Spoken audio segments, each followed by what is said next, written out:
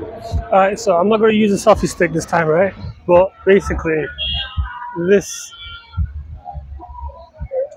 this Alexander Park's over there, right? You got this parade over here. Basically, what it is from Claremont Road all the way across.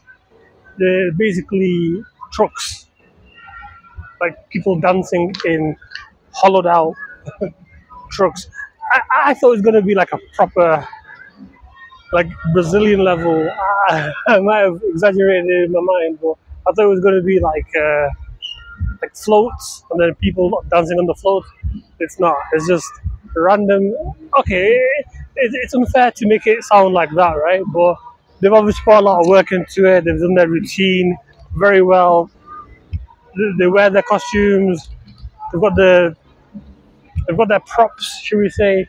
And basically they dance all the way from that street all the way across, and then that way. Now I went into Alexander Park to get some food, right?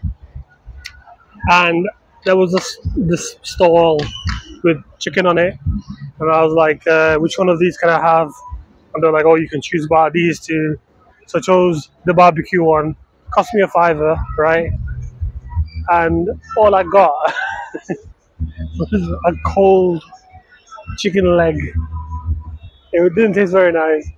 It had the skin on it as well. Maybe that's to other people's liking, but for $5, I was expecting some rice, some veg, maybe. Not that I like veg, but I was expecting it, right? And maybe a drink would have been nice, but $5 for one leg that was cold. And as I was walking towards the entrance, if you keep going that way, right, then you take a left into the park. You go into the park, and they've got this like section. I'm not going to go in. I'm just going to describe it. You've got this section. You go in, and then there's like this barricade, right? And you got to slowly walk through it, and it must be like some sort of security check or whatever. And all it is a couple of fairground rides. I mean, listen, I'm not trying to sound disrespectful. Look how many people came out. It obviously means a lot to a lot of people. As you see, it's just basically random stalls with random stuff selling on it and people dancing in between. Okay, so very cynical view of the Manchester parade, the 50-year anniversary. I mean, people are literally lining the streets, right? They're lining the streets. They want to get into the actual, the carnival section. I'm not going to go in because I'm afraid I'm not going to come out. But I gotta admit, kind of lackluster in my opinion. What I'm going to do is, it's a 20-minute walk from here, so I'm probably going to melt on the way.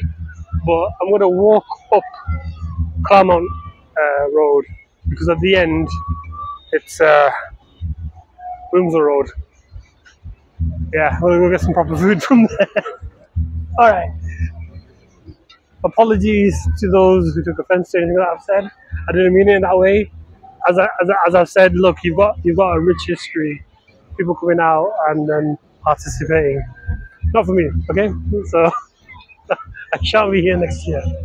It's like, you know, they have like those stalls open for Eid and Ramadan. It's like, yeah, it's just random stalls. It's like you can get better quality at Tesco. So anyway, I'm getting too emotional into this. This is the parade. Everybody's having fun. It's going to go on until 8 o'clock. People will be dancing until 8. Yeah, those of you who came here and know that you're enjoying yourself, hope you had fun. I apologize for the lack of entertainment in this particular video.